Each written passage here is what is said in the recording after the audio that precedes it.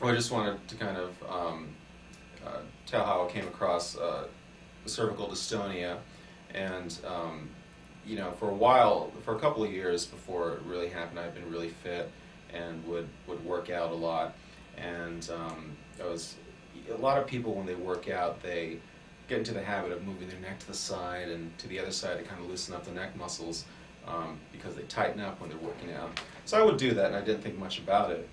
But around August or September of last year, I was seeing that I was doing that much more often, and I was doing this kind of movement, but not to the other side. And I kind of figured it was part of the whole just loosening up my neck muscles. But after a while, it started to feel like a really stiff neck that wouldn't go away. And so what I decided to do was go to a chiropractor, what I'd done in the past with when my neck would get stiff from lifting weights. And so the chiropractor just said, okay, fine, didn't look much at it, and I told him, I have a stiff neck, and so that chiropractor did an adjustment on me, and I continued to feel a stiff neck, and over the next week or two of seeing that person every few days, it got worse. And it got to the point where I started to feel dizzy.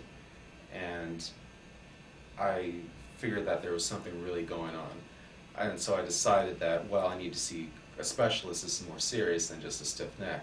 So in my mind, I thought, well, an orthopod would make sense. And I went to see an orthopod. We did the x-rays, and he wasn't very personable, didn't take a whole lot of time with me, and said, well, it's degenerative disc disease. And it didn't make a whole lot of sense to me, and when we were looking at the x-rays together, we saw that my neck, and at this time it was a tilting this way. It wasn't, it was a tilt that you could see in the x-rays. Your neck's even tilting, that's a habit. But I constantly was telling him throughout the diagnosis on that same day that it wasn't a habit, but he was satisfied with his diagnosis. He said, you're going to go to physical therapy, we're going to get you better. And that was it. So I kind of walked out of there not feeling really like he had listened to me, and I'm still thinking, well, how does that make my neck tilt? So I went to physical therapy for a couple of months and went back to see the same orthopod. And what he had also done is told me to go to an ear, nose, and throat doctor, because I told him that I was feeling dizzy. The ear, nose, and throat doctor just did a real cursory review of me, looked at my ears, looked up my nose, and he said, well, you're getting dizzy because your neck is tight. I said, do you think that'll go away when I went through physical therapy? He said, yeah. But it was the same type of thing where they weren't very personable, didn't take a whole lot of time, and it was just a really shallow review. I also went to a general practitioner on that same day because the orthopod wanted me to make sure that my breathing was fine. That weekend before I saw the orthopod, my neck was really starting to tighten, and it felt like it was tilting, and I had to fight against it, and even when I would eat and swallow, I felt pressure against my trachea. And so that scared me, and that's why I went to the GP, and she, again, just looked at me.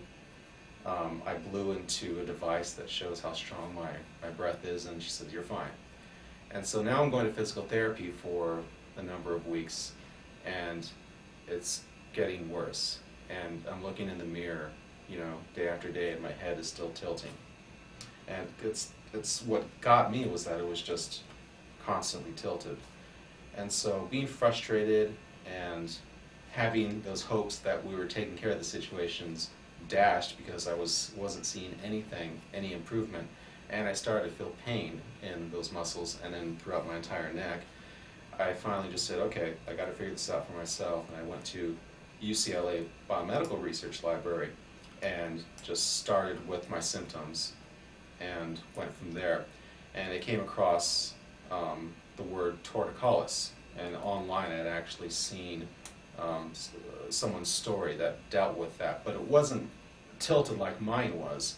It was twisted all the way to the side, and so I wasn't sure if that was the same thing.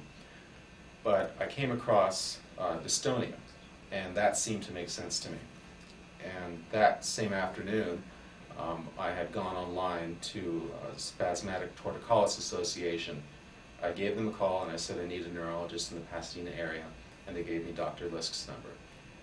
I came to see him about a week and a half later, and he was great because every other doctor that had seen me really wasn't paying attention to me. And I just asked him, can I tell you my story? Because nobody seems to be listening to me. And he said, sure, go ahead. And as a matter of fact, I think it was on a Wednesday, he was supposed to leave, but he was really nice enough to stay around and see me because I was scared, I wasn't sure what was going on.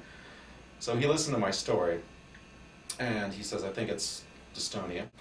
So Dr. Lisk decided to get an MRI scan of the head and the neck just to make sure there aren't any surprises. And everything checked out fine, there were no issues. And when I came in to see him, he said, well, the best way to go are Botox injections, and I think we should proceed with that.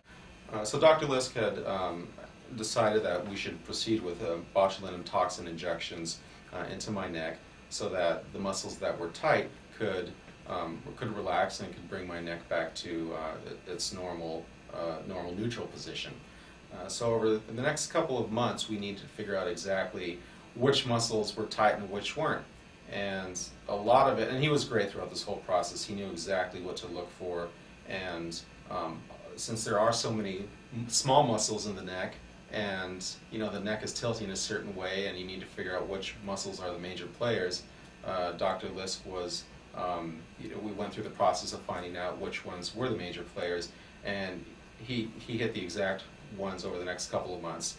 And it's been about 3 months since I've been pretty normal. I've received about four series of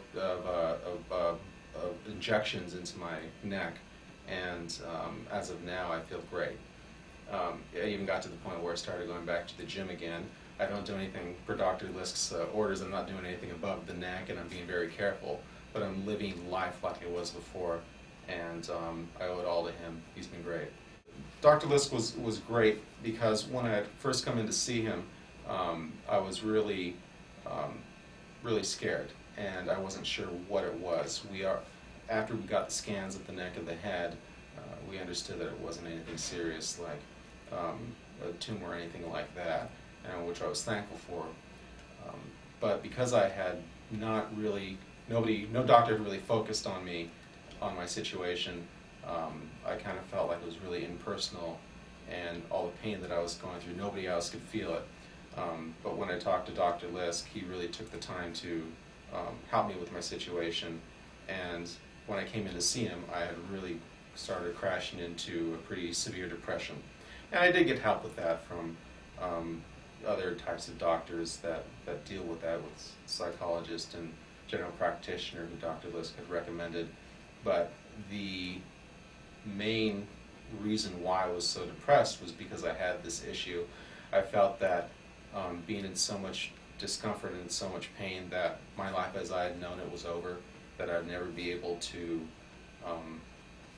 be active again. It got so uncomfortable at some points that I wasn't able to sit up normally, and even just sitting up like this I remember having to sit up, and when I was eating, I would be almost out of breath because it hurt, and it was so distracting. Driving in the car was really uncomfortable because it was just always there, and I couldn't. People would tell me to shelve it, not worry about it, and just, we'll go through this and we'll get this taken care of. But it was so ever present, and I couldn't get rid of it. And only when I would lie down and be on my back would it go away. And it got so bad, I got really severely depressed. And so what helped bring me out of that depression, along with other help of other doctors, was Dr. Lisk solving the problem that I had and doing it in a way that, not only did the injections help me physically, but just the way that he treated me like a person. He understood what I was going through emotionally, but also he just really focused on what the issue was, and it was getting my neck straight. And I'm very thankful to him for doing that, and I think he's great. I would recommend him to anybody.